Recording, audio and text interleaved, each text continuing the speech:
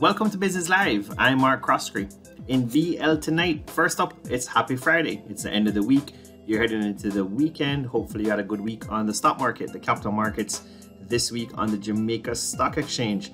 First up, we got Elite Diagnostic Limited. We spoke recently about their earnings, that they grew the top line about 15% as they grow market share. Revenues topping 500 million Jamaican dollars. In tonight's case, it's a trading in shares on the sell side just after results. Connected Party selling just above 121,000 shares on October 4th and October 5th, 2021. Now, TransJamaican Highway Limited, major company, infrastructure, highway as the name suggests, coming out here with their standard dividend payment advisory.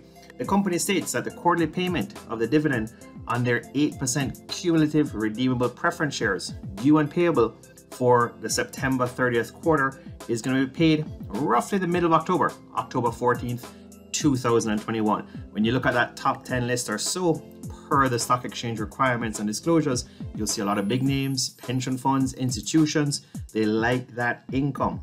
Now, Sagicor Group Jamaica trading in their shares also on the sell side. An officer selling down 60,000 shares. Not a massive trade, happened on October 6, 2021, just a couple of days ago.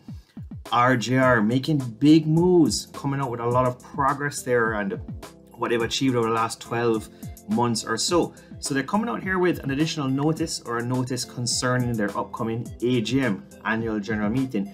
It is hotly anticipated and should be wildly in terms of attendance, in terms of persons who are going to be going there. But what they're saying is that the AGM, which is scheduled for October 20th, 2021 at 10 a.m.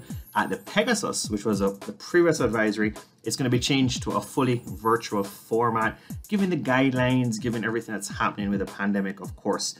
So the company states they're not going to be able to accommodate the physical attendance of shareholders at the annual general meeting. Last up, before you head into the weekend, SpaceX, Elon Musk at it again, hitting something that is just amazing. They say $1 billion US is a unicorn. He has now hit a valuation here with SpaceX, which is 100 times over a unicorn. An amazing feat here, amazing stuff.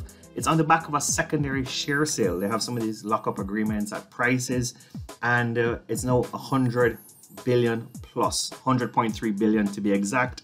And it's actually up from, which is even more staggering, 74 billion US, which was registered earlier this year in a different secondary share sale in February 2021. I'm Mark Croskery. This is Business Live. Have a fantastic weekend.